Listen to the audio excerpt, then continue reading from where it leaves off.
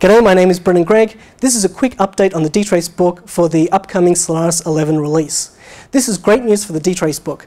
Jim and I wrote many of the scripts in the DTrace book on an internal development version of Solaris called Solaris Nevada. Solaris Nevada was released at one point as Open Solaris and has now been developed and is going to be released as Solaris 11. So most of the scripts were developed on Solaris 11 pre-release, and quite a lot of the scripts actually used features and DTrace providers that were not available in Solaris 10. So the book is actually more suited for people running Solaris 11 than Solaris 10. So also as a quick update, I want to mention that we do have the DTraceBook.com website is up where you can download all the scripts.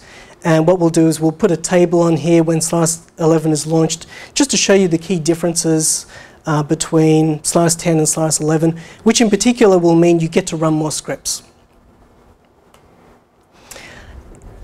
Specifically, Chapter 6 was on network lower level protocols, and some of the scripts inside there covered, apart from socket tracing via the syscall provider, all of these scripts. So IP scripts using the IP provider, TCP scripts using the TCP provider, UDP scripts.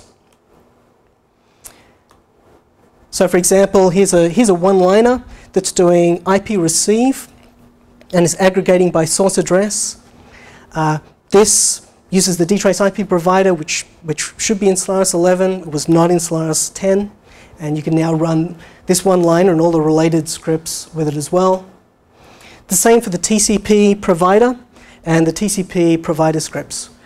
This one-liner is doing TCP accept established by remote address. So here we can see it's tracing both IPv4 and IPv6 addresses, and it's showing how many, frequency counting the number of new connections that were established. That one's doing accept established, including the port number, just to give you a sense of what these providers do. This is accept refused, so you can see which is great for troubleshooting or maybe security monitoring in an emergency to see what connections were failing. If you've tried to do this sort of thing before the DTrace, IP, TCP, and UDP providers, if you tried to DTrace the TCP IP stack, it was really, really hard.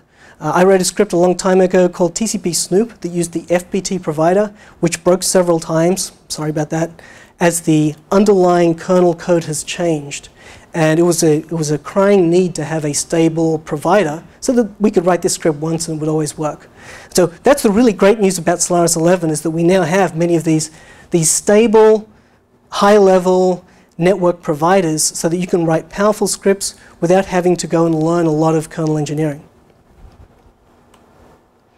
This one was TCP send, so it's actually doing the send packets and doing distribution plots of the size of the packet. I've actually used this a fair bit to figure out which clients are doing jumbo frames and which are not.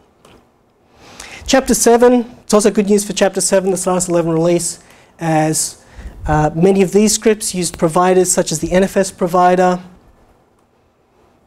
and there's scripts in here that use the iSCSI provider, which should be available in Solaris 11 as those providers should be launched. So the DTrace book for Solaris 11, it's really good news. A whole heap of new scripts, especially the network provider ones, will now work. There is a little bit of bad news, and that is some of the system calls were renamed slightly, and so some of the system call-based scripts will need small tweaks for them to work. And these system calls include the open system call.